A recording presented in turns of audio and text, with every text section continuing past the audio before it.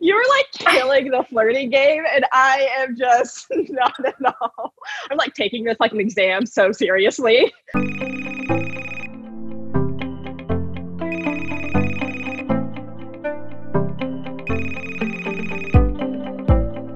I haven't really been trying to date while in school.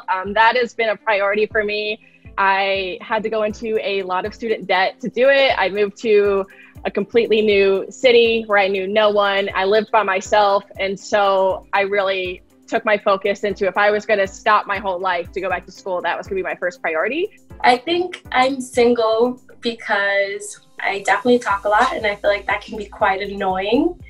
I don't think I require a lot of attention, but I definitely like to get the amount of attention that I give that person. So that might be a lot sometimes. I'm going to show you photos of the person that you're going to go on a date with. Oh gosh. Are you a little nervous? Yeah.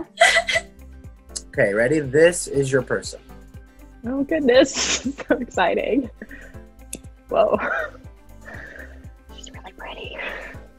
Oh. Oh wow, she's beautiful.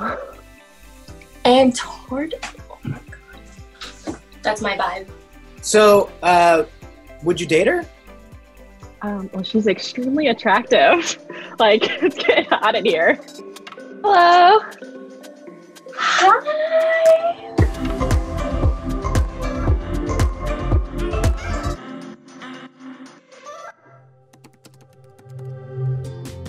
Your name is Sophia, and this is your story. You are 25 years old. For work, you are a physical therapist. And for COVID isolation, you are with your family at your childhood home. My name is Kay, and this is my story. I'm 24. I am a marketing coordinator at a finance firm, and I am with family. Not in my childhood home though. Your name is Sarah, and this is your story. You're 25 years old. You're either a biologist or a travel blogger. And right now you're staying with family at a family's house. My name is McKinley, and this is my story. I'm 26 years old. For work, I am a new graduate nurse. I graduate nursing school tomorrow, so ready? Yes! Congrats! And for COVID isolation, I'm at my mom's at her house. Got it. Hey. So I thought you were like a biologist or a travel blogger because of like the one photo where you were, it said like Antarctica. That's what it said? Oh, yeah. I was there. I was a glorified dishwasher for scientists. Washed all, we used to call ourselves dish bitches for scientists. So, oh my. So I'm yeah, a glorified dishwasher too for my family. I think you've been to minimum 18 different countries, and you definitely prefer to travel with friends, but you're totally fine traveling alone. I get that independent vibe from you. If you were handed a plane ticket right now, you would want to go to somewhere close to where I am. I don't know. Absolutely. And you can't stand when a person next to you on a plane snores. I have been to 20 foreign countries, so right there. I prefer actually to travel alone. And if I was handed a ticket right now, I would want to go to Chile. I can't stand when the person next to me on the plane, if I like the window and they're in the middle and they take both armrests. I think that's the only thing that bothers me. Like, nothing really bothers me being on a plane, but that for sure, because then I feel like I'm like this. You have been to 14 foreign countries. You prefer to travel with friends. If we handed you a ticket right now, you'd want to go to Sydney, Australia. You can't stand when the person next to you on the plane takes off their shoes. I've gone to 6 countries for sure. And I definitely prefer to travel with friends for sure. I don't think I would be able to be somewhere different by myself. Like getting on a plane by myself, do I prefer that? No, but I can do it. But like being somewhere new by myself, I think I would have an anxiety attack. Like really, I would definitely have to be with someone for sure. And if I was handed a ticket right now, I would want to go to see you.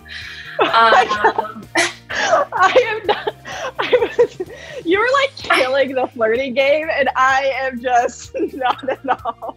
I'm like taking this like an exam so seriously.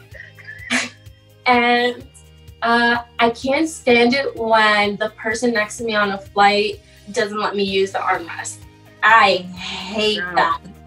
That's crazy though. 20 countries? That's fucking wild. I'd only ever been out of the country once before I graduated college. And then I went far away for college. So I like found my own little identity. I'm like, oh wait, like I can do whatever I want. So that happened. But I was supposed to backpack South America this summer. So it was pretty, I was looking for, it was like what was getting me through school, and it's gone. So, yeah. I actually said I wanted to go to Amsterdam because I was supposed to go to Amsterdam with one of my sorority sisters. We were supposed to go to Amsterdam, then Greece, then Morocco, then Portugal. Yeah, my heart hurts. Mm-hmm. Yeah. You do consider yourself a political person. You are a Democrat. You do have faith that politics will fix the mess we are in. You do not believe voting third party is wasting a vote. So I do not consider myself a political person. I am neither a Republican nor a Democrat. I do not have faith in politics, that politicians will fix the mess that we are in. And I do not believe that voting third party is wasting your vote. So you were right about that. You do consider yourself a political person. You are a Democrat, or you'll go with a whichever candidate you believe is best. You do have faith that politics will fix the mess we are in. You do not believe voting third party is a waste of your vote. So I do consider myself a political person. I am a Democrat. I do not have faith that politics will fix the mess we are in. I do believe voting third party is wasting your vote, only currently. I was surprised that you don't like label yourself any which way, and you don't consider yourself political, but you have prioritizing beliefs. I just feel like there's no need for labels. I feel like that with everything, actually. I just feel like when you know what's right, then you take that path. I mean, girl, like we're already labeled all the time with being in the LGBT community. They're like, what are you? So I can understand that. I feel you there. I guess I wanted to clarify because we were totally opposite on voting third party. And I totally believe people should vote who like they believe in, whether it's a third party or not. I just, in our current political climate, voting third party is a vote against someone that's not Trump in this situation. And it's just like, I just feel like it gives him more of a chance of winning, and my fear is him winning again. I actually can see that, but the reason why I said it's not a waste of a vote is just because like I feel like it's really important to know that your vote does matter. Then it kind of takes away that sense that your vote actually matters to someone.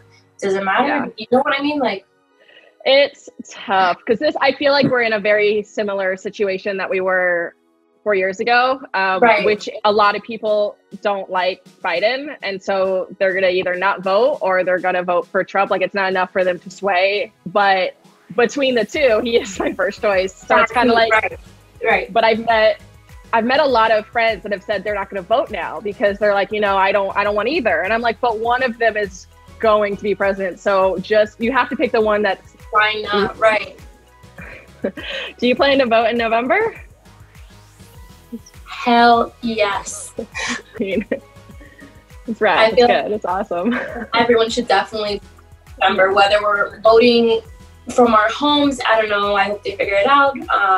We mail it in. Yeah. Definitely me to vote 100%. When I first saw you, I said that I would definitely date you. Oh. And now, after getting to know you, I would definitely still date you. I love how you just added more hearts. Yes, more hearts. I would definitely date you, for sure. When I first saw you, I said that I would date you. Man, always better at flirting than me. After getting to know you, I still would date you.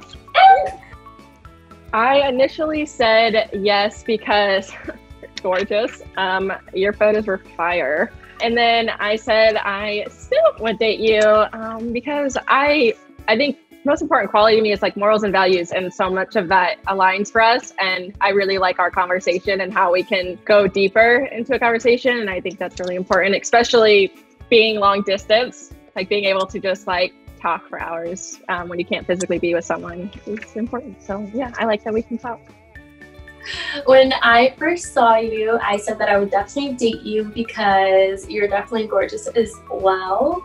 And after getting to know you, I definitely still want to date you because you're definitely so easy to talk to. Like, I did not once feel like strange or uncomfortable opening up to you. And I got that same vibe from you. So I think that's really important. And I agree, like, we have the same interests. It's kind of wild. So that's really exciting. Yeah, I'm so bad. I was like, it's so hard.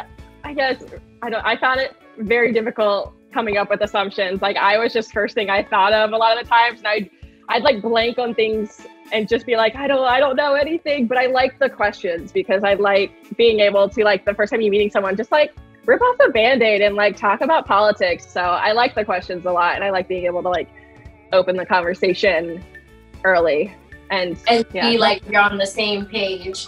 Yeah, no one's got time to waste their time like just not figuring things out from I don't know. No one's got all the time in the world. I mean, maybe now we have all the time in the world, but thank you so much for watching Tell My Story. And thank you to everyone who suggested we find a way to do this. There are more episodes coming, so hit subscribe to be notified.